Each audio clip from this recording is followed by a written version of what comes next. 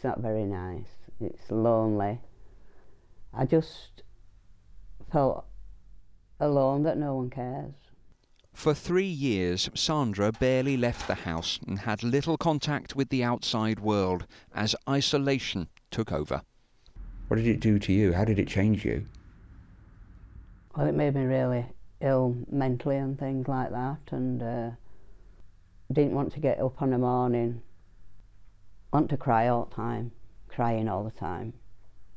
Sandra's local MP was Jo Cox. Jo came to see her to hear her experience of loneliness as she took her first steps towards setting up the commission.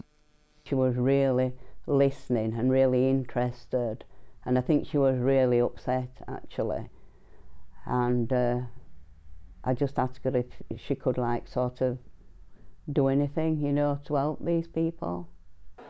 Today, Jo's husband and sister joined MPs and charities to launch her commission to find new ways to tackle loneliness, dubbing the problem Britain's silent epidemic.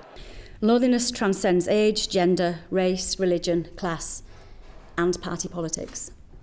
It's something we can all tackle together as a society to create cohesive communities and positive relationships, and of course to make Jo proud.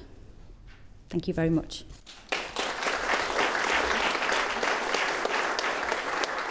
Jo Cox was elected in May 2015.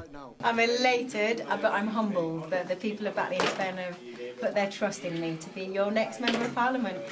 Just over a year later, she was murdered, but her political legacy lives on. So many people do want to do something in their life to honour Jo's memory, to live their lives a little bit more like Jo Cox lived hers. There you are, Abdul. That's a list? Yes. Okay. Yes. Life for Sandra is now very different, with weekly visits from the Royal Voluntary Service for simple things like help with the shopping. Priceless in itself, because those regular visits mean regular company. Peter Lane, 5 News.